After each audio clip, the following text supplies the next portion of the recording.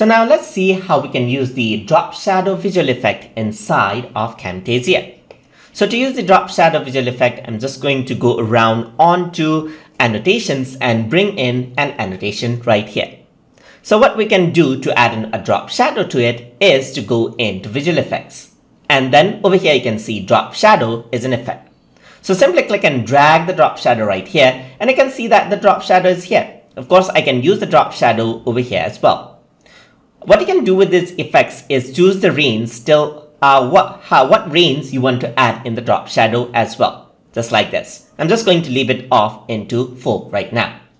So what you can do right here is you got options. You can set the offset of the shadow right here. You can set the opacity of the shadow as well, even the color. So you want something like a bluish shadow, you can go over here and select that out just like that. You can also change out the opacity, the blur level of the shadow. You can really make it sharp or make it blur right here. And then you can also add an ease in and ease out to add in an animation of the softness of the shadow over here, just like that, as you can see. So it only appears after 1.9 seconds, just like this. You can change around the angle by choosing these options right here. As you can see, keep it on the center itself, or use this wheel over here on the side for a more precise option. So let's just go over here, change the offset right here, use the wheel, and you can see that you can manually control out the angle of the shadow as well.